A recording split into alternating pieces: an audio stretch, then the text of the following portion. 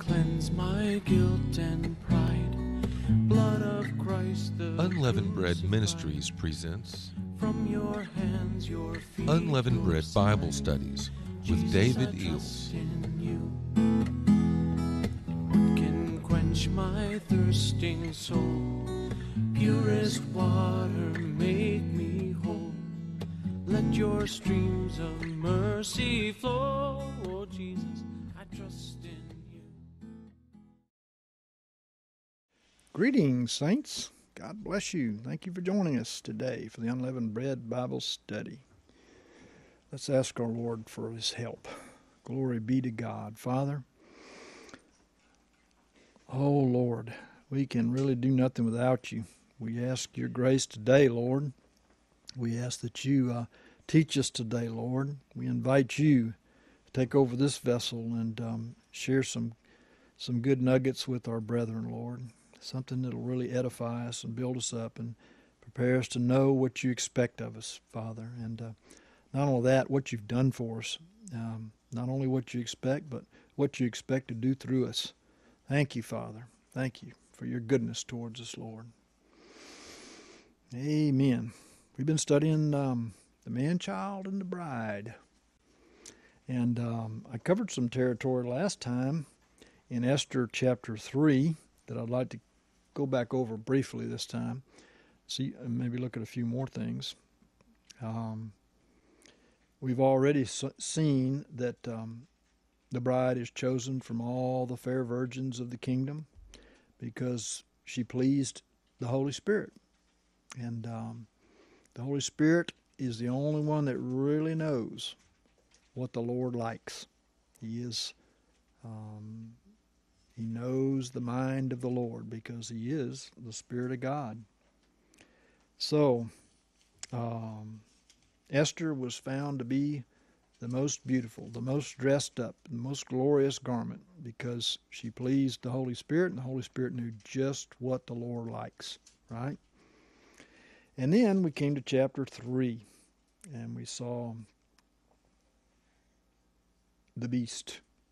The beast is part of dressing up the bride, and the beast is very important to bring repentance, as we're going to see,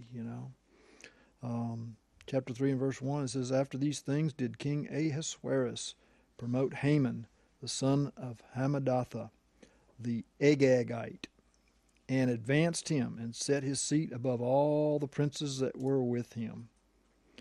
And all the king's servants that were in the king's gate bowed down and did reverence to Haman, as we've seen represents the beast. We're going to look at a little bit more of that too today.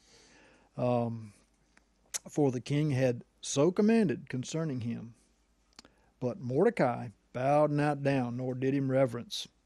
Then the king's servants that were in the king's gate said unto Mordecai, Why transgressest thou the king's commandment? Now it came to pass, when they spake daily unto him, that he hearkened not unto them, and that they told Haman to see whether Mordecai's matters would stand.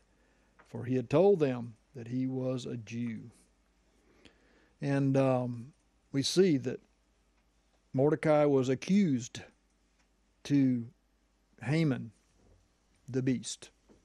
And all the types and shadows we see in the Scriptures, folks, the ones doing the accusing is the false people of God and their false prophets as their head. The harlot and the false prophet, that's what these people represent, accusing Mordecai, like they accused Jesus, the man-child. Mordecai, the man-child, and Jesus, the man-child.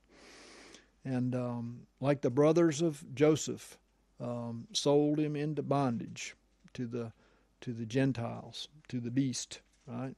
So many types in the Scriptures we can see here. But I'd like to point out to you that a little bit more about Haman, because I'm sure some of you may wonder, well, maybe David hadn't given me enough information to me really to see that this Haman represents the head of the beast here.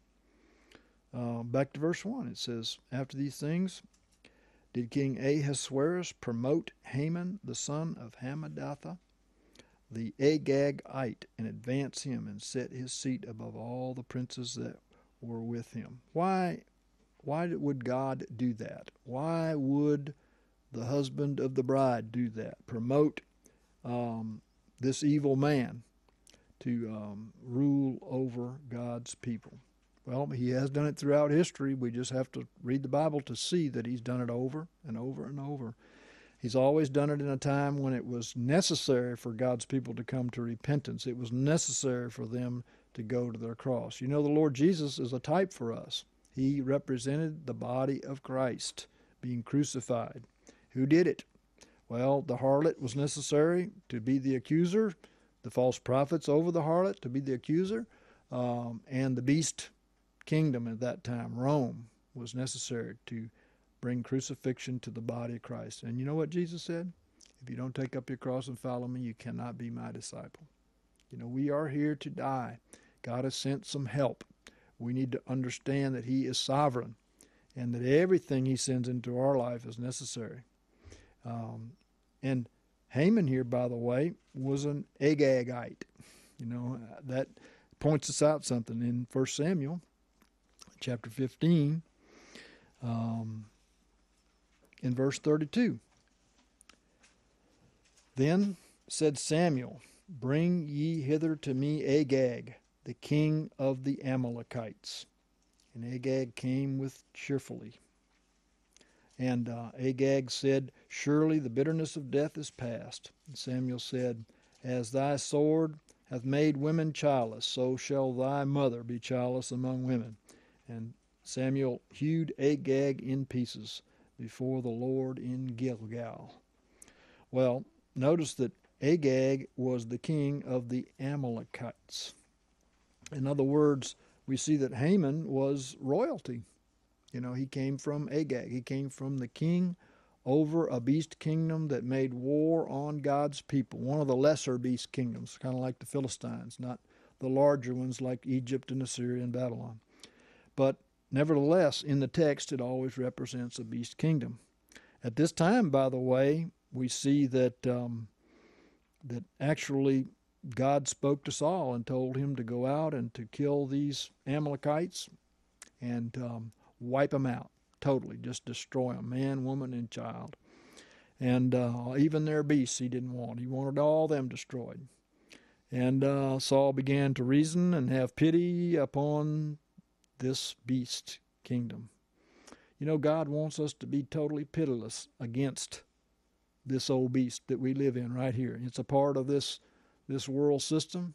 It has affinity for this world system. He wants that old flesh to be crucified. He cannot accept renewed flesh. You cannot teach the flesh. You cannot make it holy. It has to die. And Saul had pity upon the very enemy of the spiritual man, which is the Jew. And God said, no, don't do that. Kill them all. It was a type and a shadow, not of God's merciless way towards lost mankind. That's not what it's representing. What it's representing is the flesh.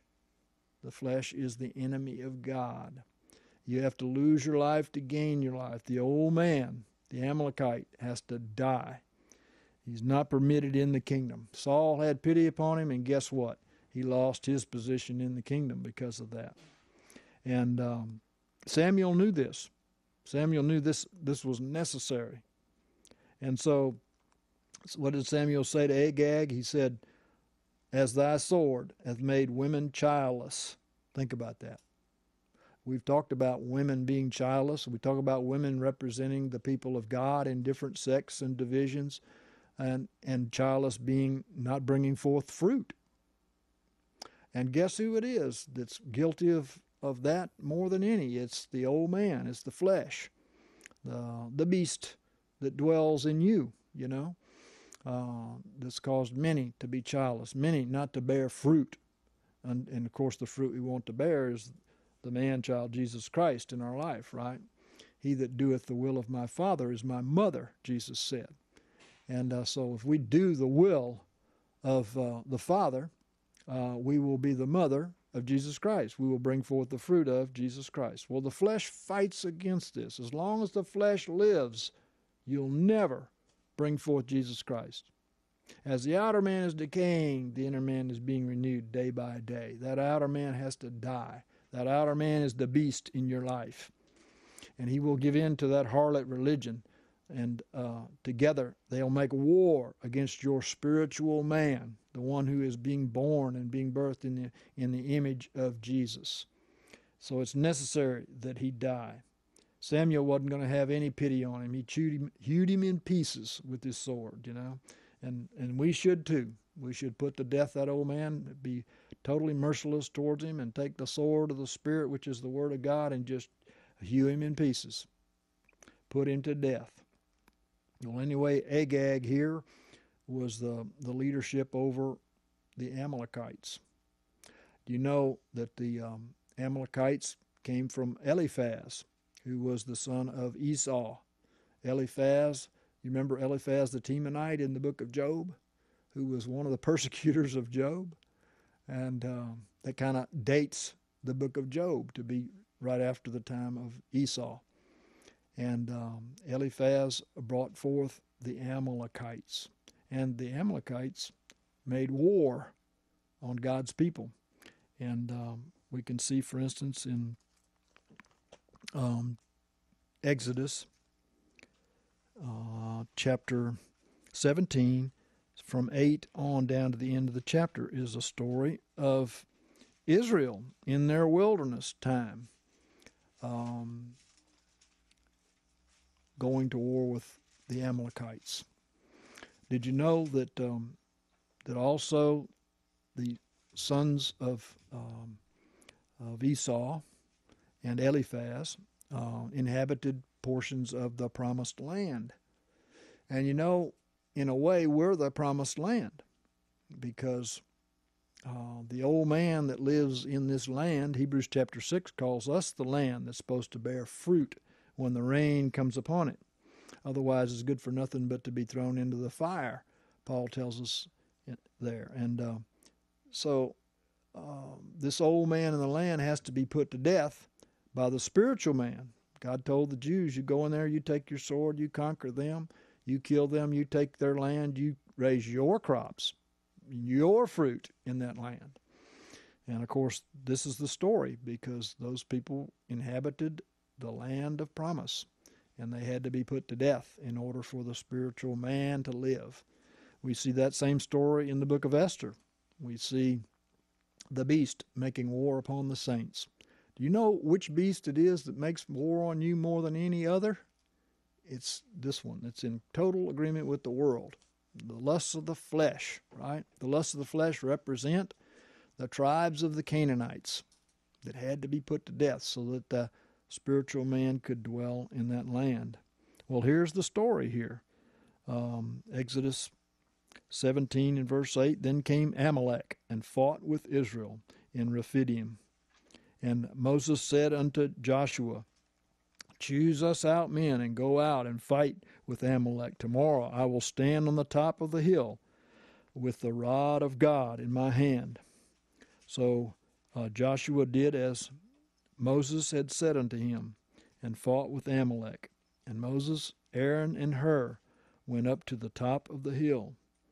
And it came to pass, when Moses held up his hand, that Israel prevailed.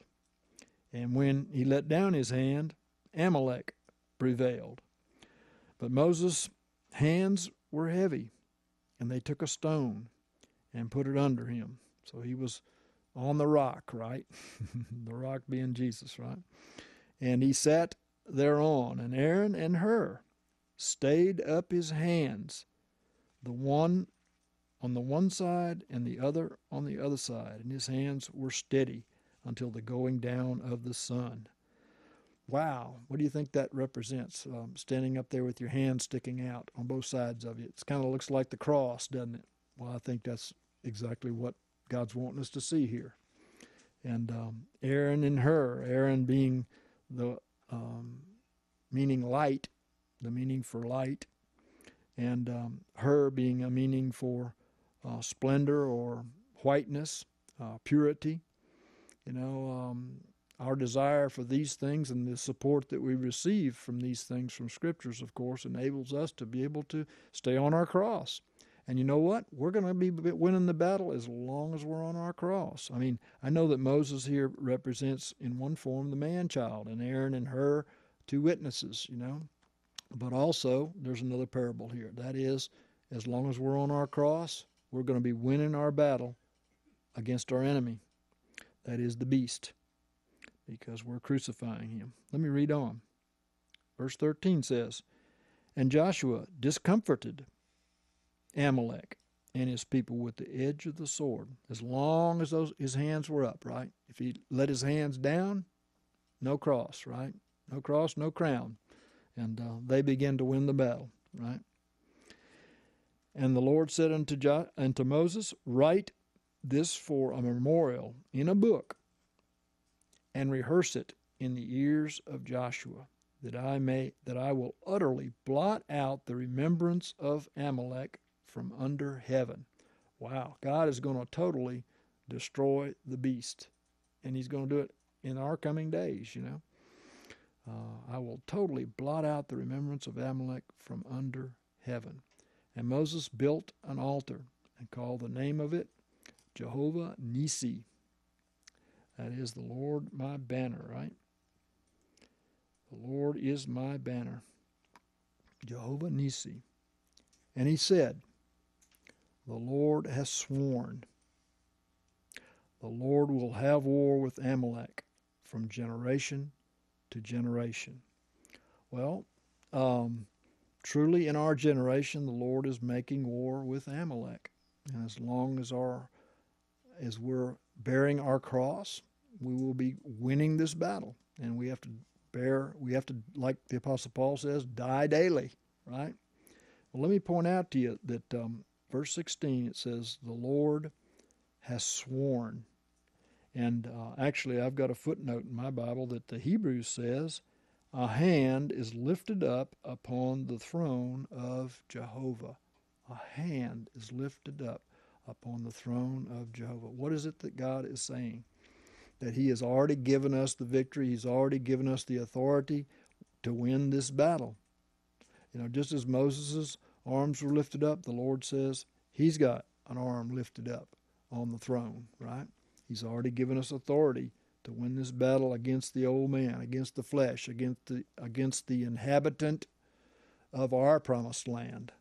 And it's been promised to us to rule this land, you see. It's been promised to the spiritual man to rule, because the old man has been crucified with Christ.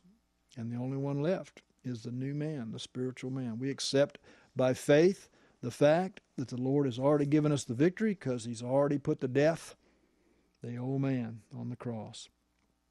And so when we see, you know, in Esther that Haman is the son of Hammedatha, which means the father of Haman, the Agagite, which is, of course, the leader of Amalek, which is the people who warred against God's people, that God has given us the victory over him already, and we should accept it now.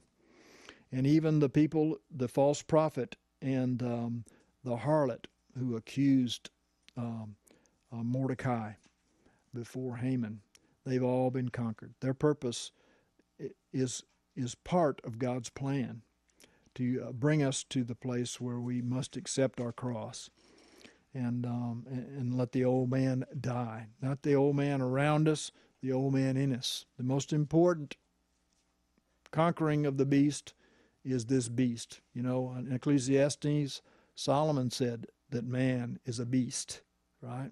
We together make up the beasts, right? The beasts of this world and corporate beasts of this world. And so, you know, as we read on down,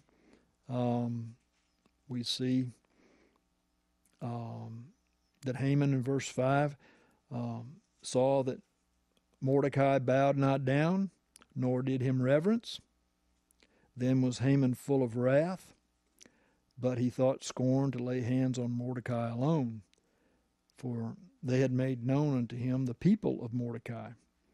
Wherefore Haman sought to destroy all the Jews that were throughout the whole kingdom of Ahasuerus, even the people of Mordecai. The beast wants to destroy all of the people of God, and he has an ordination in these days to do that. And as we're going to see, God's going to give him authority to do that if he can. You know, the beast has authority to make just as much ground against you as he is able, as you will give him. You see, we're the ones that has to give authority to the old man to conquer us. You know, if you walk after the flesh, you must die. And of course, that death is not talking about a physical death, it's talking about a spiritual death. You die spiritually if you give in to the old man, if you walk after the flesh. And he is, of course, one of the corporate body of the beast, right? And let's read on from verse 7 on. First of all, it says, the people of Mordecai. The Jews, all the Jews were the people of Mordecai. Mordecai was the representative head of all of the Jews. And but not only that, he is the head of all of the people that don't bow down to Haman, right? The true Jew is not going to bow down to Haman. If he does bow down, what does that identify him as? A member of the body of the beast. And when we read the rest of the story of the book of Esther, you notice that the people of God are saved. The true Jews are saved from the beast through the workings of both Mordecai and Esther and the power of God. They are saved from the beast. Again, we want to see that death here represents spiritual death. You know, we'll get to that in a minute, but I want to point out to you, why is it that God is giving authority to the beast to make war on the people of God? Here it is right here. Let's read verse 7. In the first month, which is the month Nisan, in the 12th year of King Ahasuerus, they cast pur, that is, the lot, before Haman from day to day and from month to month, to the 12th month, which is the month Adar. And Haman said unto King Ahasuerus, there is a certain people scattered abroad and dispersed among the peoples in all the provinces of thy kingdom. And their laws are different or diverse from those of every people. It's so true with us, right? We are the people of God. Our laws are totally different from all those of the people around us. Neither keep they the king's laws. This is the problem right here. He is being accused. The accuser is coming before the king, the Lord, and telling him that your people don't keep your word. They don't keep the king's laws. Therefore, it is not for the king's profit to suffer them. What does our king know? Our king knows that the problem, the reason why we do not keep his laws, is because of that beastly flesh. And it has to be crucified so that the spiritual man takes over this vessel, and that Jesus Christ lives in us, and that we're able to walk the walk.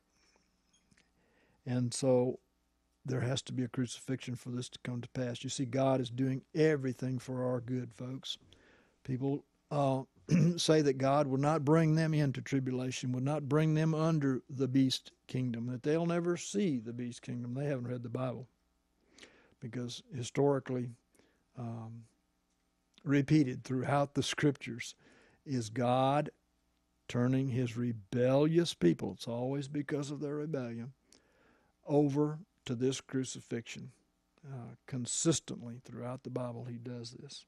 In fact, I'm going to point out one that I partially pointed out to you before, Ezekiel 17. Ezekiel 17 is the story of Babylon conquering the people of God, bringing them under submission, their leadership and their people under submission, Babylon. And I shared with you that there are 7 verses, you know, from verse 12 on down. There are 7 verses in which the word covenant is mentioned. And in the middle of those 7 verses, I'm not going to go through it again because we've talked about it. In the middle of those 7 verses, the covenant is broken. And the word covenant is mentioned in those 7 verses 6 times, which is the number of the beast. And the word covenant in the middle of the 7 verses, in 3.5 verses, the word covenant is spoken. Covenant he break, verse 16. And then it goes on for 3.5 more verses.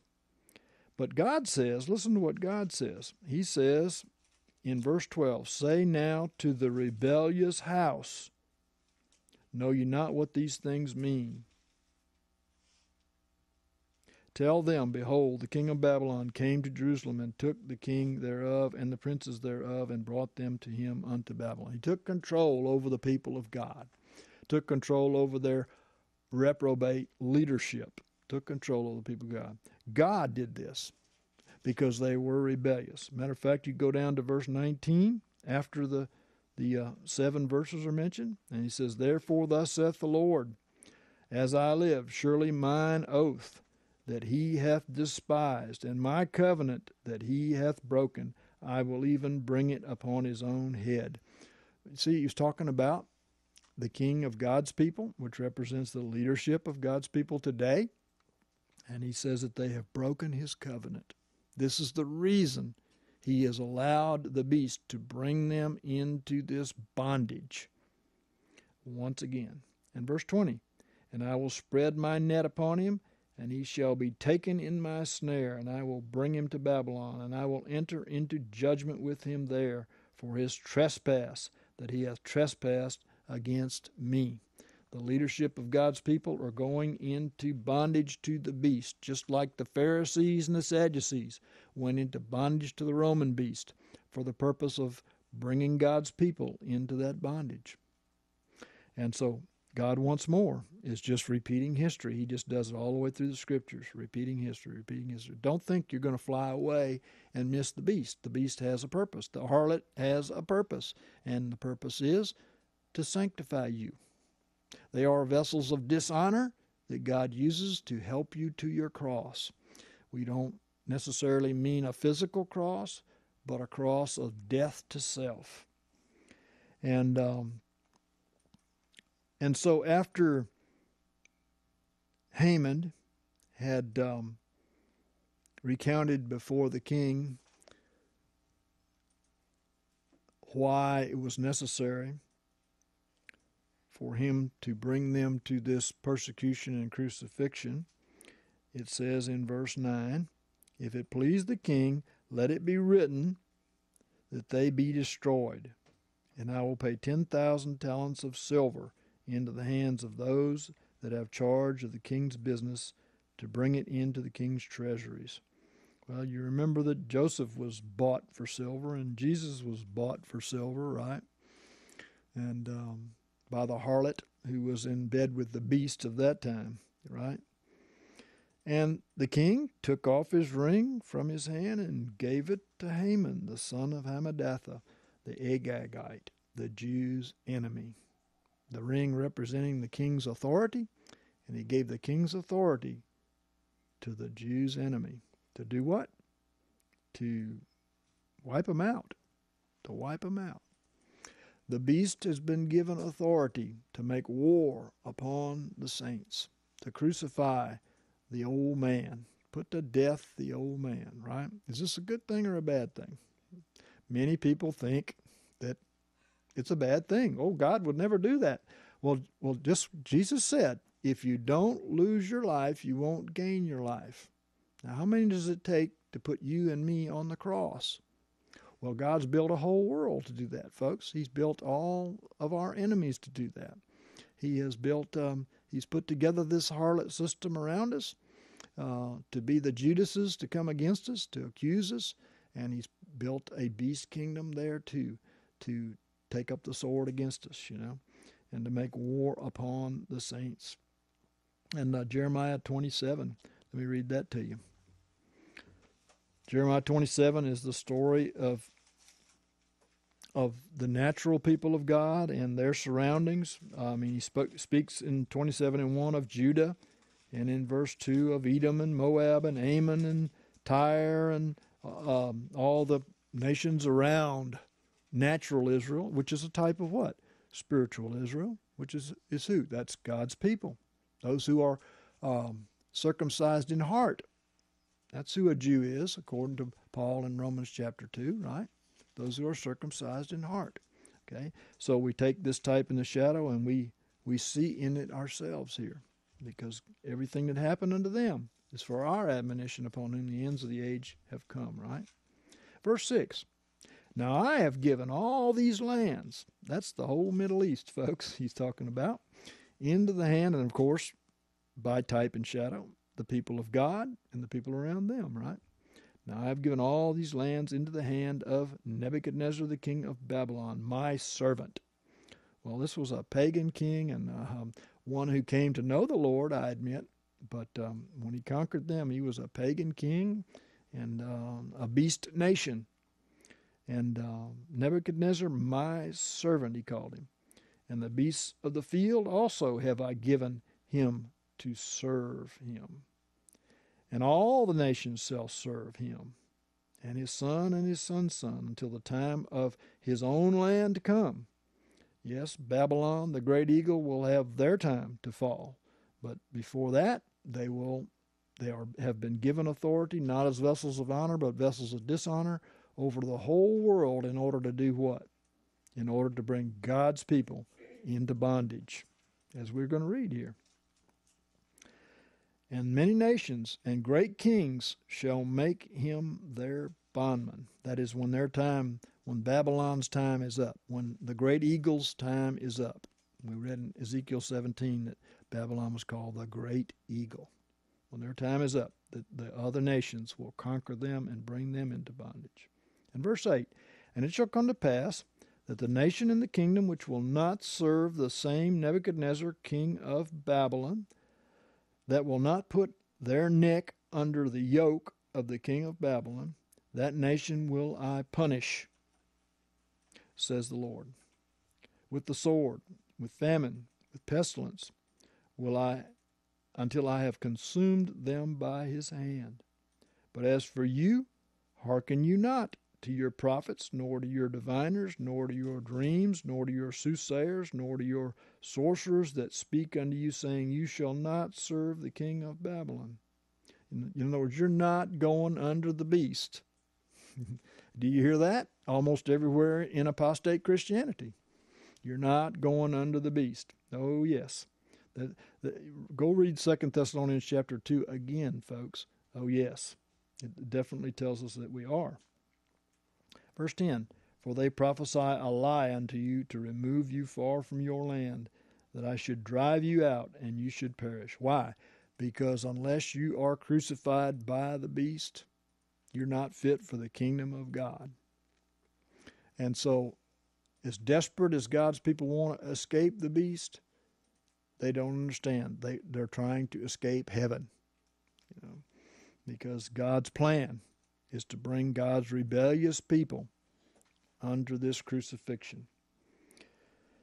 He said that I should drive you out, that you should perish. But the nations that shall bring their neck under the yoke of the king of Babylon and serve him, that nation will I let remain in their own land. You know why? Because the old man's going to be put to death. They're going to rule the land. How many times was Israel, as a type and a shadow, driven from their land because of their rebellion? They defiled the land with their works. Why? Because in them the Canaanite lived, in them the beast lived. They were defiling their land. The curse was devouring the earth, as it is today.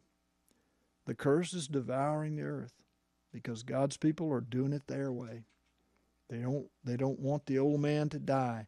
They want to favor the beast, kind of like Saul did. Oh, have pity on the beast. Let's save him, But Samuel said, we're going to cut him in pieces. Not even leave a little piece left, And so the lesson that we're seeing here is the same thing. God is giving authority to the beast. Can he give authority to the beast and God's people at the same time? Yes, he can. That's the whole point, you know. Let's read on here. It says, and the king, we're back in Esther chapter 3, okay. And the king said unto Haman, the silver is given thee, the people also, to do with them as it seemeth good unto thee. See, in other words, do whatever you can do. And it goes on to say, then were the king's scribes called in the first month on the 13th day thereof. And there was written according to all that Haman commanded unto the king's satraps and to the governors that were over every province, and the princes of every people, to every province according to the writing thereof, and to every people after their language. In other words, this beast, folks, is a beast over the whole earth. He's been given authority over the whole earth to crucify a people, not just in tiny Israel, folks, the whole world. Everybody's got their eye on little Israel over there, thinking the beast is going to come against them. He's going to be in their sanctuary. And so they are missing the point in the New Testament. They're missing the point. The beast is going to make war and is going to take dominion over the whole earth, the Scripture says, Daniel chapter 7. For what purpose? To bring God's people to maturity, right? And so, when was this? This was on the 13th day. Isn't that interesting? The 13th day. In Genesis 14 and verse 4, let me point something out to you here. The 13th year, they rebelled against the beast, against the kings that ruled over the land. It says in the 13th year, verse 4 here. And what happened here? Well, it's, I think, something that we need to pay attention to. The rebellion we saw in Ezekiel 17 was the people of God rebelling in the midst of the tribulation. They saw the mark of the beast coming. They weren't content to just say, okay, I'll just say no. If they take off my head, fine. Not a problem. I'm going right straight into the presence of the Savior. But, you know, people don't want to lose their life to gain their life. Jesus said we must lose our life to gain our life. That's not always physically. I've admitted that before. Sometimes it's spiritually. Day by day, we have to lose our life. We have to give up our dominion, the old man's dominion over this life, and let him die. Just let him die, you see. Well, we need some help to get this done quickly before the end. You see, that's why God is raising up the beast. Well, the beast, the kings. You remember Revelation 17, how the kings ruled over the earth? They were the rulers over the beast kingdom. They ruled over the earth, okay? And but they rebelled here. 13, this is the first mention of 13, by the way, and first mention means something in the Scriptures. 13 is the number of rebellion. God's people are in rebellion, just as Haman said to the king. You know, they won't keep your laws. They got laws different from everybody else, and they don't even keep your laws. And so they were in rebellion, as we saw in Ezekiel 17 too. God accused them. He didn't accuse the beast. He said the beast was his servant. The beast was doing just what it was ordained to do. It was being very obedient in crucifying the people of God. It's the people of God who are being rebellious. They weren't going to do their part to give up and die and lose their life, you see. Well, here, the 13th year they rebelled, and guess what happened in the text here in chapter 14 is God's people, including Lot, who represented the carnal people of God, were taken into bondage by the beast. And here comes Abram. He gets wind of it, and God sends him to deliver God's people out of bondage to the beast. Now, Abram represents the man-child. Delivering the people of God from bondage to the beast. And guess what? The man-child also comes face to face with Melchizedek, the king of Salem, verse 18. That's the Prince of Peace. He that's without father and without mother, without earthly genealogy. He's coming face to face with the Lord. He's seen the face of the Lord, and he's delivered the people of God from the beast kingdom. 13. So 13 represents the same thing here as it represents over in Esther chapter 3, which we're back over there now. The 13th day. Haman is given authority, and he speaks basically to the whole world, basically speaking here, every province of the king's dominion.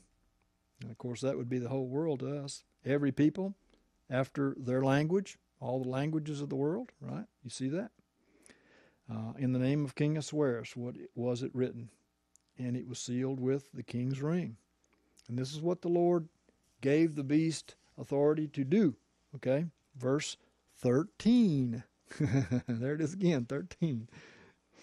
And the letters were sent by posts unto all the king's provinces to destroy, to slay, and to cause to perish all Jews, both young and old, little children and women, in one day, even upon the 13th day. There it is, the day of rebellion. Okay, you're going to rebel. Our flesh rebels. Our flesh don't want to serve God. It doesn't want to humble ourselves to this word. This word is crucifying. See, if you obey this word, you will die. What did they say to Moses? Moses, don't let us hear the voice of God. If we hear his voice, we'll die. You know, they didn't want to climb that mountain which represented the kingdom of God. They didn't want to come face to face with God. They didn't want to hear his voice. They'd die. Well, it's true. We have to die. And to hear, if we do hear his voice, we will die, because the water of the word is the baptism that we're to be baptized with. You know, baptism is a type of the death of the old man, the death of the beast, right? And what is it that kills him? The washing of the water with the word, right? Am I talking against natural baptism? No, I'm not, because natural baptism is an act of faith whereby we are united with Christ in the likeness of the death of the old man and the resurrection of the new man, right? Come up out of the water, and now Jesus lives in you. No longer does the old man live. Now Jesus lives. That's what baptism is about. You're accepting this by faith, you see. But then, after you're through with your baptism, are you going to continue to walk in that baptism by letting the washing of the water with the word put to death the old man, the old beast, right? The beast in your life, the one that's in rebellion against God. See, the flesh is at enmity with the spirit. These two are contrary one to another, the scripture says, that you might not do the things that you should. You know, the old man has to die so that the new man can rule. That's what holiness is. That's what sanctification is the new man ruling. He is created in the image of Jesus Christ. He is the spiritual man, right? So the command went forth into all areas of the world under the dominion of the king and under the authority of the beast to bring it to pass, right? Even upon the 13th day of the 12th month, which is the month Adar, and to take the spoil of them for a prey. And a copy of the writing that the decree should be given out in every province was published unto all the peoples, that they should be ready against that day. Well, here we go, folks. Now what does this mean? Yeah, we kind of touched on it already. What does this mean? The crucifixion of the Jews by the beast kingdom. You know, is everybody going to die? No, obviously not. But we do have Revelation 20:4, which tells us that there are those who are beheaded for the testimony of Jesus. And frankly, there's something spiritual about that too. The Bible says, "Be transformed by the renewing of your mind." We're supposed to be making Jesus our head, right? We grow up into all things into him who is the head. We're making Jesus our head. We have to be beheaded in a very spiritual way. We have to be beheaded. We have to lose that old mind of the flesh, The mind of the flesh is death. The mind of the Spirit is life and peace, the Scripture says. So in a spiritual way, I suppose some people will lose their head before they have to lose their head. You see, if you don't enter into it in the Spirit, you'll have to enter into it in the flesh. But in one way or the other, we all have to die. There is only one way into the kingdom. You must die. The old man must die to enter the kingdom. If you don't lose your life, you will not gain your life. That's a deception by religion that we don't have to give up our life and be crucified. We have to take up our cross and follow Jesus, or we are not his disciple. Let's listen to what the Word of God says. That, religion is pretty well designed itself to escape any kind of persecution, tribulation. Oh no, we're not going into that tribulation. We don't want to go there. God wouldn't drag his bride through the mud, they say. They love to come up with these little cliches, that don't make any sense whatsoever. When you're talking about the spirit realm, And so we also have Revelation 13, which tells us that the beast is going to make war on the saints and overcome them. What part of the saints are going to be overcome? Let's hope it's not the spiritual man. Let's hope it's the carnal man, right? And obviously the beast that crucified the body of Christ in the book of Acts, it was only the old man. It was only the physical life that was able to be put to death there, you see. He couldn't touch the spiritual man. It was the old man that had to die. And so it is with us too. The old man has to die. All of the Jews, if you read the rest of the book of Esther, it's very strange, but all of the Jews escaped. Isn't that interesting? You know why? Because the Jew's not the old man. That's the Canaanite. The Jew is the spiritual man. All of the true Jews, that is those who are crucified in heart, right? A Jew is one whose circumcision is inwardly, see, in the circumcision of the heart, not outwardly in the circumcision of the flesh. Why is that? Because the circumcision is the cutting off of the flesh. It's the cutting off of the old man. That's why all the Jews in the book of Esther escape. They all escaped. Everybody that's a true Jew is one who is circumcised. That is, the old man is cut off. That Jew is the spiritual man, not the carnal man. The carnal man is the one who is cut off in circumcision, you see. So when we read the rest of the book of Esther, we have this paradox we have to think about. Number one, when we read in Revelation, we find out that truly some people are going to lose their lives. Listen, if you don't lose your life, you have to lose your life. See, if you don't lose your carnal life, that spiritual entity, the old man, if you don't lose that, if he's not crucified, then you have to be crucified, because you have to enter into life through death. Everybody does. Everybody does. So we see apparently in the scriptures that that the Jews are going to escape. Well, if you go to Jude, for instance, go with me to Jude. Let me read something to you here. One verse. Verse 12 says, "These are they who are hidden rocks in your love feasts, when they feast with you. Shepherds that without fear feed themselves. Clouds without water, carried along by winds, autumn trees without fruit." They're trees without fruit. Clouds without water. The water is the life of the Word of God in you, right? Carried along with the winds, blown about by every wind of doctrine, right? Autumn trees without fruit. Twice dead and plucked up by the roots. Well, now here's some living people that God is, in other words, physically living, that God is saying they're twice dead. plucked up by the roots. That means they're plucked out of the kingdom of God. They're no longer a part of the kingdom of God. How can you be twice dead if you're not twice born? Here is a people who were dead in their sins. They were born again and died again. Not a physical death, a spiritual death. They're spiritual man because they started out walking by the Spirit but ended up walking in the flesh. The Bible says you walk after the flesh, you must die. Their spiritual man died. Can it happen? Oh, it does all the time. People who walk in the flesh, they're spiritual men. They're not feeding their spiritual man. They're feeding their carnal man. They're giving into obeying their carnal man. And what happens when you do that? The spiritual man dies. They can't both live in the same territory, you see. In fact, some of you are saying, oh, that can't happen. We're once saved, always saved.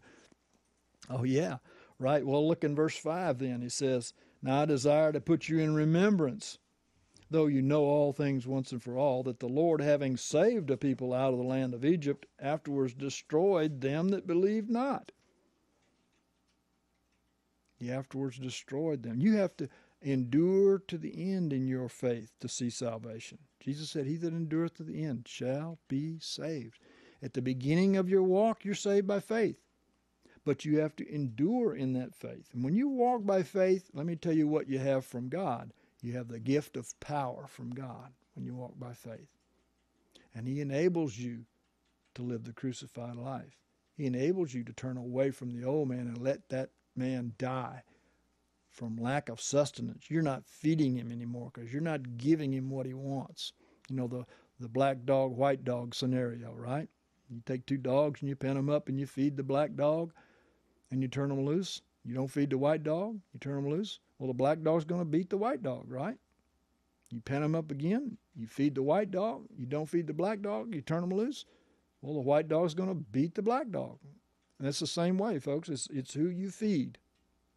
It's who are you feeding. If you fast, you stop feeding your flesh and you feed the spiritual man, the Word of God, the breath of the Spirit of life, then your spiritual man's going to win. If not, he's going to die. Twice dead, plucked up by the roots. We're talking about the real true Jews are those who are circumcised in heart, like the Apostle Paul said, Romans chapter 2. These people are all going to have the victory. Everything is going to be turned around, whereas the beast was given authority over them, as we're going to see later. Everything's going to be turned around. They're going to have authority over the beast. You see, if the spiritual man lives and the carnal man dies, it's because the spiritual man has authority over the beast. If it's the other way around, it's because the beast has authority. Can God give both authorities at the same time? Yes, he does. You can walk in the flesh or you can walk in the spirit. He gives both authorities at the exact same time. And we're going to see that in our next study, how that he gives authority to the bride. He gives authority over the beast. And he's already right here given authority to the beast to kill all the people of God. You know, the beast in the world is in cooperation with the beast in the flesh. They are one nature. They're all the seed of the devil. You know, remember what Jesus told the Pharisees? You know, you're of your father the devil. They were born from beneath. Their nature came from him. It didn't come from God. There's a lot of people today that are like that. Oh, yeah, they claim to be Jews. Oh, we're sons of Abraham, they said. Oh, and there's many today that believe that they are children of God because they accepted Jesus as their personal Savior. But they're mean as a snake. And born from beneath. The nature, that corrupt nature, that fallen nature, that judgmental, evil nature is from the devil. And they don't know it, but they've already been conquered. And so we have to lose our life. And this is what it's all about. This is what we're here for. Jesus said, for this reason have I come into the world. And now he tells us, okay, now it's your turn. You take up your cross and follow me, or you're not my disciple. See? So we came into this world to die. We came into this world to lose this old man, this old flesh, this old beast. You know, the mark of the beast, folks, is going to be put on the people of the beast. It identifies them as members of the body of the beast. God also has a mark. It's in Revelation chapter 14, 1 through 5. It's his name in their forehead. Right? His name, his nature. The word name means nature, character, and authority. His nature in their forehead. They have the renewed mind. They've lost their head. They now have the renewed mind of Christ. Now, these Jews that escape the beast, that conquer the beast, that celebrate Purim, these are the people who have won their battle with the beast. And guess what? A great repentance. After this dominion was given by the beast, suddenly God's people got serious with him. I'm going to read it, 4 and 3. And in every province, whithersoever the king's commandment and his decree came, there was great mourning among the Jews, and fasting, and weeping, and wailing, and many lay in sackcloth and ashes. Wow, a great repentance. Well, would that have happened if God had not given his authority to the beast? No. God's people are not going to repent until they have to. They're not going to give up their life until they have to. We need somebody to drive the nails.